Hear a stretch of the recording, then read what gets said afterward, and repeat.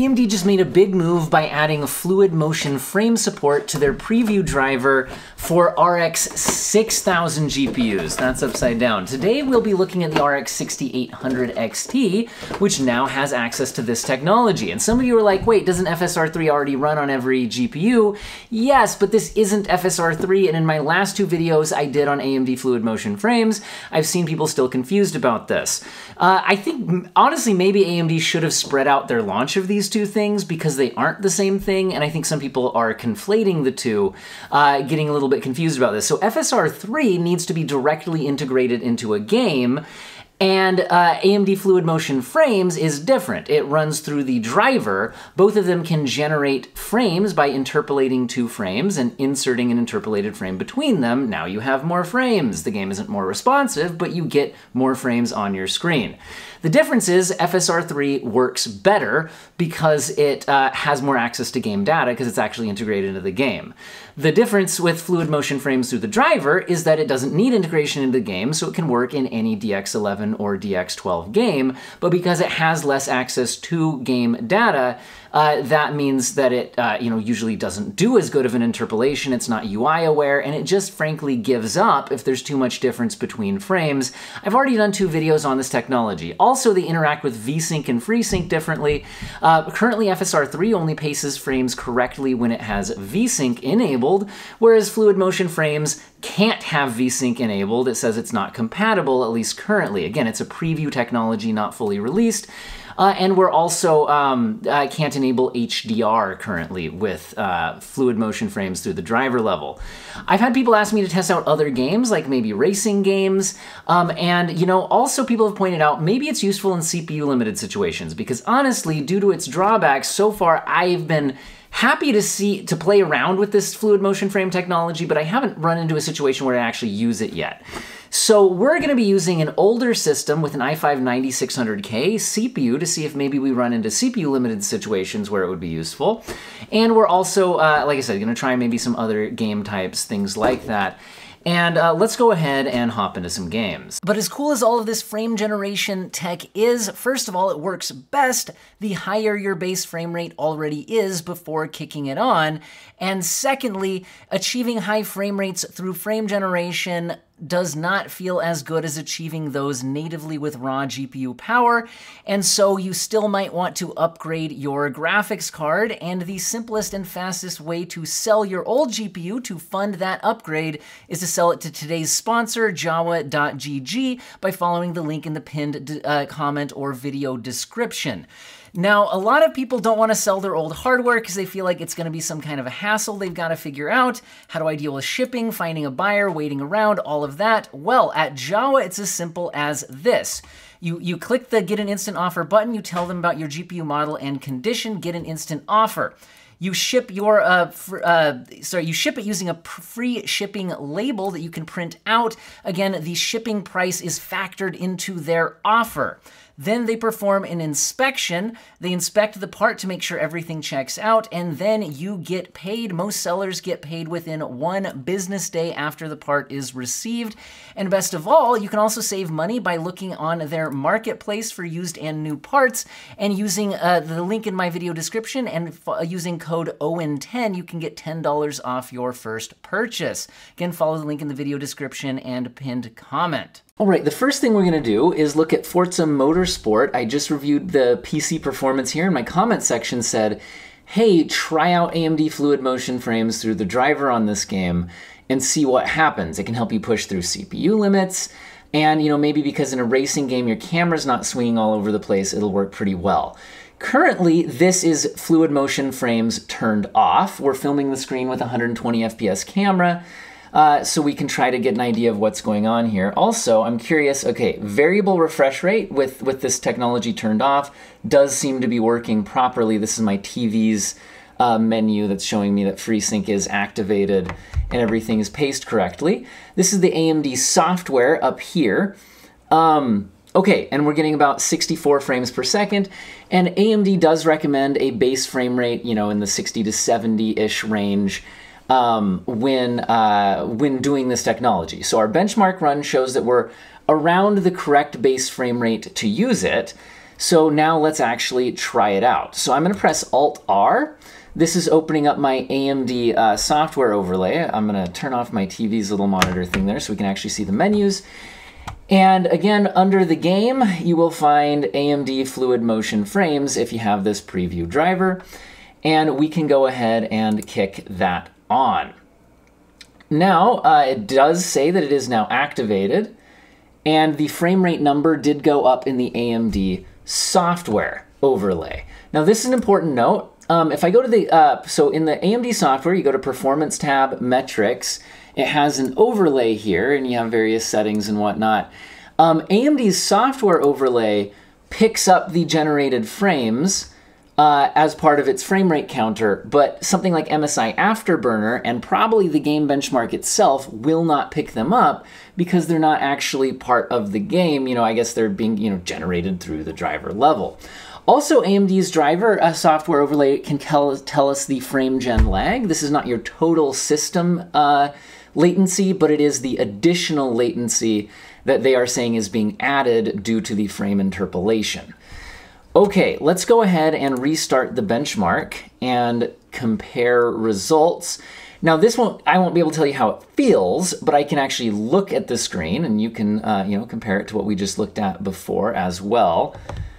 I feel like I'm getting some judder on the camera, a little bit less smooth, not the end of the world. The base frame rate numbers are down because there's a performance overhead, and yeah, I just opened up this overlay and it doesn't seem to be FreeSyncing properly, although AMD documentation for this, I think, says it should respond properly to FreeSync, although right now we're around 119 FPS anyway. Okay, interesting. So yeah, I was a little disappointed to see it seem to not FreeSync properly. That's something we see with FSR3 frame generation currently, but I thought was supposed to work better with this technology, and this one's not compatible with VSync, but the other one was. I'm gonna run this back again, and again, look for details on the smoothness of the motion on the screen. Again, only so much of this will come through in a YouTube video. The motion on the cars does seem slightly juddery, but again, is that just the game or is it the camera? I'm looking at text on the sides here, trying to see how well interpolated that stuff is. Interesting. I don't hate the image I'm seeing on my screen right now, so we're getting more frames, and it doesn't look just immediately obnoxious or anything like that. I will want to actually try it out in a game, but I'm also going to, let's see, turn off the fluid motion frames again and try to watch a little bit more of a comparison again to fluid motion frames off. So restart that benchmark run. So again, this is the fluid motion frames off. I'm going to be looking for things like the pacing of the frames. But there's going to be a bit of a judder on things anyway because I'm running the game, I think, in a non-VSynced mode. Yeah, the white car judders anyway. That wasn't the fluid motion frames itself doing that. And there's still a bit of a blurring to the writing on the edges, although I feel like it was a little bit more garbled in the generated frames. Now, overall, that was interesting. I think it will also be interesting to try actually racing and see how that interacts with it and how that feels. But overall, it seems like, at least during the benchmark run, the generated frames never quit. Which they do just kind of stop working if you get too large of a difference between frames. So, which is what I'd seen in some of the other games and was one of my biggest issues with this technology. Also, my issue has been with HUD elements like a camera, you know, targeting reticle, things like that. Can I just like free play something? I don't know, guys. Quick event setup. Can we just start a race? I don't really play this game, guys. I just wanna start a race. Accept everything. Accept all the options without reading them. That's one way to live your life.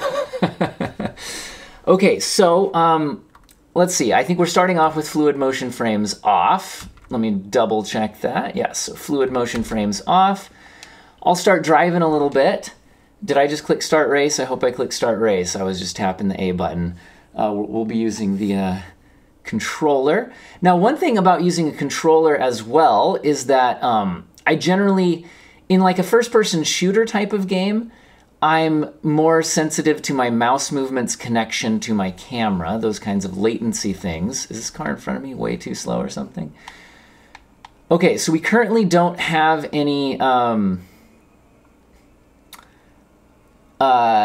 fluid motion frames enabled. Our base frame rate is 70-ish, which would be ideal for enabling fluid motion frames. Oh, apparently if I bump that joystick, I look at my camera, other stuff. All right, so there's that. I've gotten a feel for it without fluid motion frames enabled. Let's pause for a second. And let's click fluid motion frames on. And oh, away we go. So one thing to keep your eye out on, I'm trying to drive while also keeping my eye on this, is if our fluid motion frames turn off, if they disable. Right now they seem to be staying on.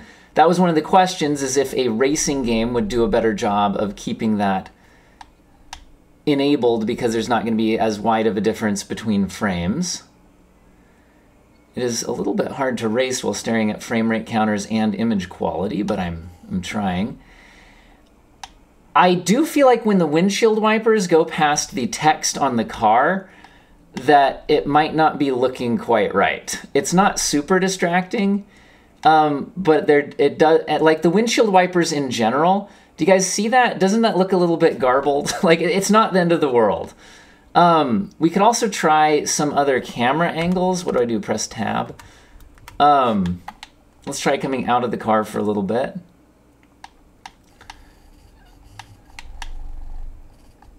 I am not really into racing games that much myself, so please don't judge the driving abilities while staring at frame rate counters.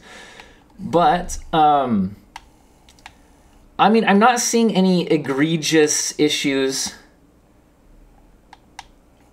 on the image quality, but my real question is, do I feel like it's improving my experience overall? So I'm going to turn it off again, just for fun and comparison purposes. Because my other thing is, if you need a game to not have a lot of difference between frames for this technology to work well and not, how should I put it? For this to work well and not just turn off because there's too large of a difference between frames, then is that really the kind of content where you're going to significantly notice the boost to frame rate? And I've got to say, like, if I'm going to enable the fluid motion frames, I have to feel like it's giving me a net benefit. Right now, the 70-something frames per second I'm at feels very responsive and like looks really smooth. So here, I'm going to try to, by the way, I'm intentionally slowing down to get a car in front of me. I want that for visual purposes. That wasn't my racing ability. I know not the point of the video, but felt the need to defend my honor for a second there. Yeah, so that's with fluid motion frames off. And again, my question is, okay, frame rate number goes up, but am I actually feeling like it's a better experience? Again, since these kinds of frames are not improving the responsiveness of the game, which is one of the two main reasons you would want higher frame rate, the only other reason you would want the generated frames, the higher frame rate, if it's not improving responsiveness, is if it improves your visual quality, which higher frame rate can do by smoothing out motion on the screen. But I feel like it actually feels less smooth right now. It's subtle, but I feel like this actually is a little bit worse. I'm staring too much at the fencing over here. I'm looking at that fencing. I feel like it's blurring a lot more in motion and garbling a little bit when I have these generated frames turned on. Maybe it's my imagination, but I'm going to turn those off again. and again, try to drive while actually looking at this. And I know it's not exactly the same fencing now. Let's see if we round this corner. There's fencing off in the distance there as well. Yeah, guys, so I will say it seems to be holding the frame rate better in this style of game. And it does seem to be working on the 6000 series GPU, but I feel like the pacing and like garbling of things on the edges here, this is again Fluid Motion Frames on, I just feel like it looks slightly worse, and if I need a base frame rate of 70-ish before activating this, the game already looked smooth and didn't have those little increases to the garbling. That didn't feel like a smooth camera pan there either. These as the camera pans, do you see the judder? And part of that is we're over my monitor's max refresh rate now, so I think that's part of the problem. And that's the other issue with this technology, is with it not being VSync compatible, as your frame rate varies throughout the game. Yeah, so anyway, my overall verdict here is, so far, this is my best experience with this technology out of the games I've tried.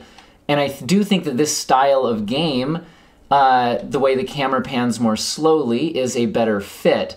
But my overall conclusion on would I use it is still that I feel like this is less smooth and less visually appealing by a little bit, not by a lot, but a little bit worse than just playing with this technology turned off.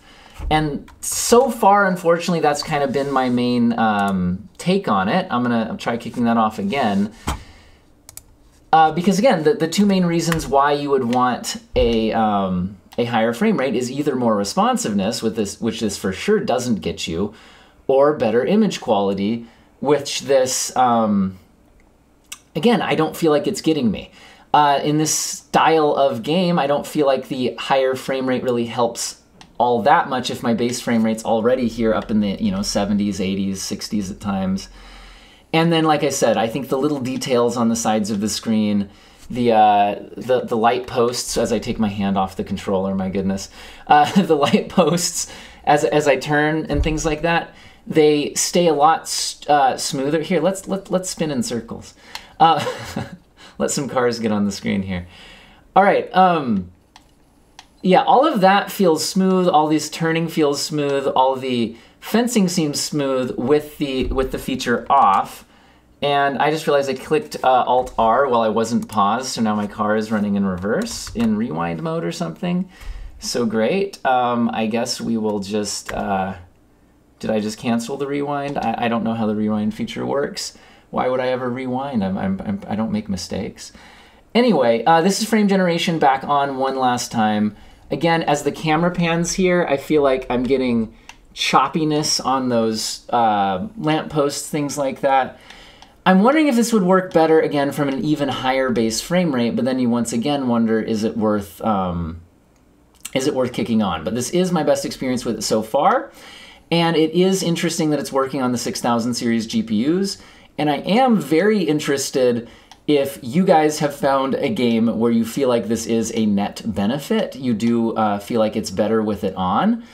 And yeah, tell me about that in the comments section. Again, the suggestion had been a racing game, so here we are. All right, I hope all of you have an excellent day, and it is cool that you can now play around with this on the 6000 series and see what you think. It's also a preview, so maybe some even more issues would get ironed out, like hopefully HDR, maybe VSync, things like that before the full release. And I hope all of you have an excellent day.